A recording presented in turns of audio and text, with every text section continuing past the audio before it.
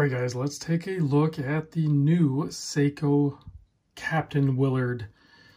I mean, that's what everyone's calling it because of its, role in the Apocalypse Now movie. But really what we're looking at here is part number sbdc109. This is the JDM made in Japan one. I'm not sure. I think even the US ones could potentially say made in Japan on them just because of everything's going on with the world market. But the USA part numbers are going to be SPB151 and 153 for the green variant, because there's a green variant on this that I would like to see eventually on the channel as well, because it looks stunning as well. But the black one's definitely the safe one, but the green one looks really cool too. There's no doubt about it. So what we have here is a 6R35. That's their new movement. Still, the specs on it as far as the timekeeping are not, amazing. Plus 25 to minus 15. I did wind this one up, threw it on the time grapher. I'm getting plus 2 seconds, so I'm not mad about that at all, but it's going to deviate depending on what position you hold it at. There's also a product on this, a proprietary product from Seiko called DiaShield. So that is just a protective layer on there to help it be a little more scratch resistant. There's mixed reviews out there on that product as well, but the big thing on this is it actually has a sapphire crystal, so that's really cool.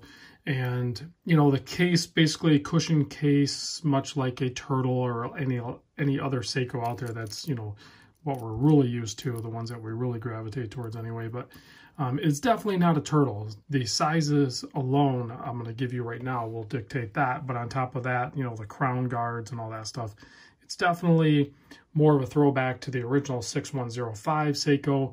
And they nailed it as far as I'm concerned. So 42.5 millimeter case from my measurement, and it kind of like peaks out. It comes to a little peak on the sides.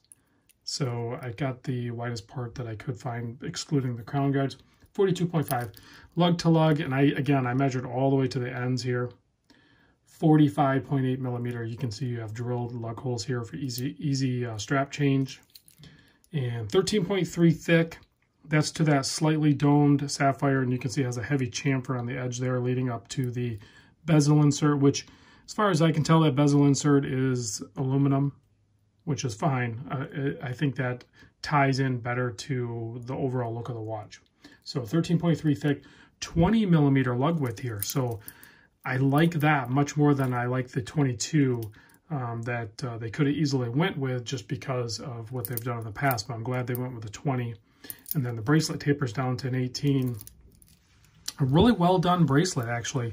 It's a pin and collar, which I'll show you in a moment how to size that. But it's just a nice, comfortable bracelet. There's, it's pretty smooth. It's all brushed, polished on the sides. It's clean. The clasp, although improved, I still think there's room for further improvement, but it is definitely nicer than what you would see, like, say, on a SKX or even some of the newer bracelets. But you got the milled out center section, and then even the clasp body here with the 4 micro adjusts and the double pushers almost gives you a feel that it's a milled clasp, although it's not. It's definitely stamped, but the finishing on it, the brushing and the polish and the angles and everything, gives it more of a feel that it's actually milled. So pretty thin, and then you have a longer fold over tab here with the Seiko laser engraved in there. So, and then you have that standard Seiko dive extension. I think I could do without that, but I get it. It's a dive watch. It's ISO certified, 200 meter water resist. So they're going to go ahead and keep that on there. Nice screw down case back, as you can see there. No killer special information on there. It's not special or limited edition or anything like that. So we're going to see plenty of these. You just have to wait. I know there's an influx, high popularity with this thing right now. So the supply and demand on it is going to be pretty wild in the beginning. The JDM releases are getting gobbled up.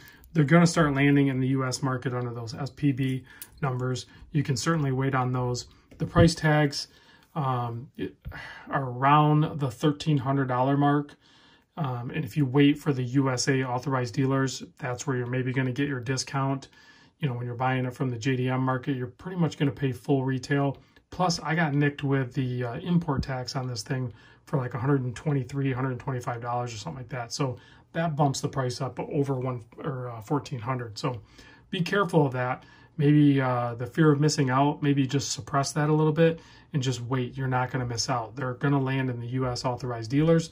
Just maybe hold out a little bit and pick one up there. But if you have to be, you know, the early ones on the block to have your Captain Willard, by all means, do what I did. Order one up, even though I already sold this one. So, Jerry, I will be sending this out to you as soon as I can. All right, what did we talk about here? We got the clasp. I like the clasp. Love the case shape. 120 click on the bezel. Very clean, smooth, Seiko type action. Does it line up? Big question, does it line up? Well, no, not really. I can get it like half click right in there. So, I mean, that could be adjusted, I'm sure, but it's stiff enough that you can put it there, or you can just turn your OCD down a little bit and probably get it to click all the way and just wear it. It's pretty dang close, really. But for the sake of this video, I am going to center it because it will probably drive me crazy, and I know it'll drive some of you guys crazy. So the bezel on it actually has, let's zoom in a bit and let's take a look at some of the finishing. The bezel on it has some of the best Seiko coin edge I have ever seen, and it's on a little bit of an angle, so it's super easy to grip. Very good traction on it. Check out that, look at that belly on that thing, how much it bellies out. That is phenomenal. That is a nice sharp angle, and it's just phenomenally done.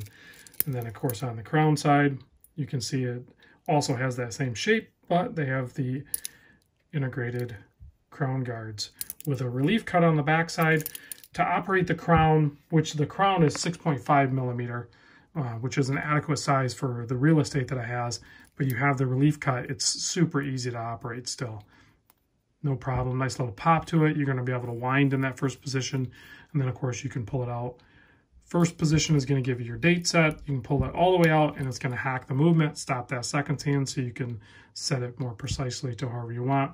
Very little crown wobble on that guy. Go ahead and push it in and go ahead and screw it in. I didn't have to backspin to line up on that time, but it's always a good idea to do with some of these mass-produced watches is to maybe backspin while you're pushing in so you can feel it drop into that thread and then go forward just to be on the safe side. So let's zoom back in on this dial. You can see excellent polished handset, and I'm super digging that seconds hand with the stoplight type structure with the red dot and then the loomed triangle out at the end. I'm really digging that. I like that. It's a nice touch. Simple date cutout at 3 o'clock. You have applied indices or applied style indices. I'm not sure if they're actually applied. These ones actually might be applied. I don't know if you'd be able to press those up. I'm not 100% sure. Thick, heavy application of loom. You can see there how it rises up above the indices. In otherwise clean, flat black dial, Seiko printed, the Prospex X automatic diver 200. Other than that, it's very clean and classic looking. No issues there. Let's pop this guy on wrist so we can get a clean wrist shot.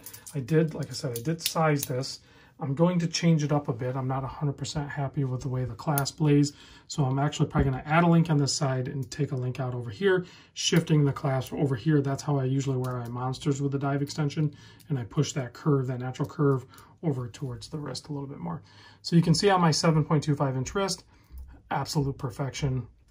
I love it. This is gonna wear on such a smaller wrist, no problem, with that just under 46 lug to lug, and then that cushion case. Yeah, this is easily down into the 6.5 or even sub 6.5 inch size wrist. Is still going to be able to wear this watch, no problem. So there is the look at that. And I did kind of, you know, guessed in a little bit here, the SKX, just for a little bit of size reference there. It's very similar in size, other than it's, you know, bellied out more.